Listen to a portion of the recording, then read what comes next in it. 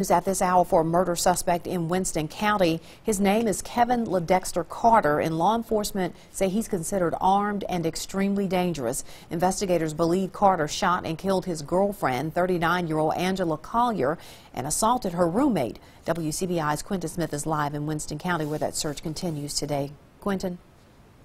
That's right, Andrea. This is day 3 of the manhunt for Kevin Ladexter Carter. Now, right now, the Winston County Sheriff's Department says they don't know Carter's location or don't have any leads on his whereabouts. Now, right now, they say they have contacted Carter's family members, but they also say they haven't seen or been in touch with Carter, and they're urging for him to turn himself in peacefully. Now, right now, there's a $1,000 cash reward out for Carter's any information that'll lead to his arrest. So if anyone has any information on Carter, you're urged to contact the Winston County Sheriff's Department or call Golden Triangle Crime Stoppers. Now, coming up later tonight on WCBI News at 5 and 6, I speak with the sheriff to talk about the resources they're using for the search process in tracking down Carter. Make sure you tune in for that. But for now, reporting live in Louisville, Quentin Smith, back to you in the studio.